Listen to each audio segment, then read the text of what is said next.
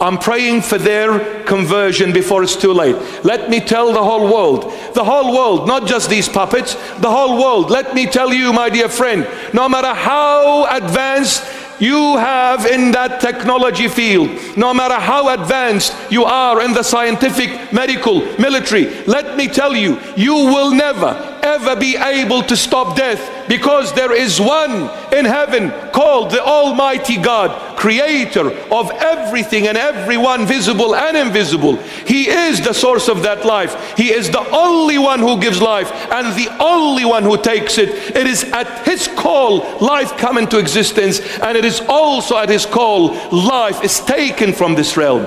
His name is Jesus Christ of Nazareth, the love and the crown of my head. What has the world become?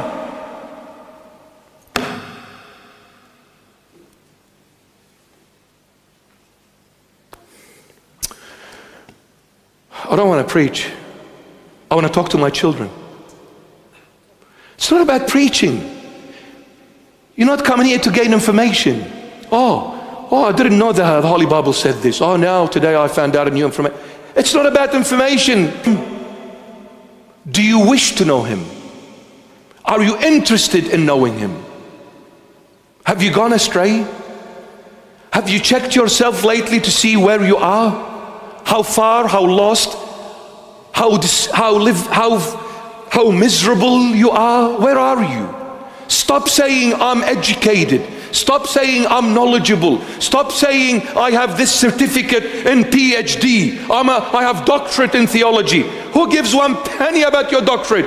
You're an idiot when you do not stand on the pulpit and speak the truth with no reservation, with no hypocrisy. You are an idiot. You're lost. Your PhD will get you to hell, my dear friend, if you do not repent before your Lord. In fact, what destroyed the church is these PhDs. Again, church leaders became boastful about their knowledge of the Bible, not of Christ. They don't want to live with him. They just want to talk about him. If you stop at the level of talking about the Lord only, you'll end up in hell. I guarantee you this. I've tried it.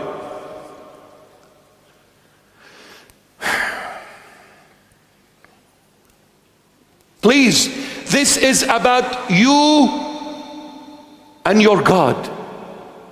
Where are you with your Jesus? Where are you?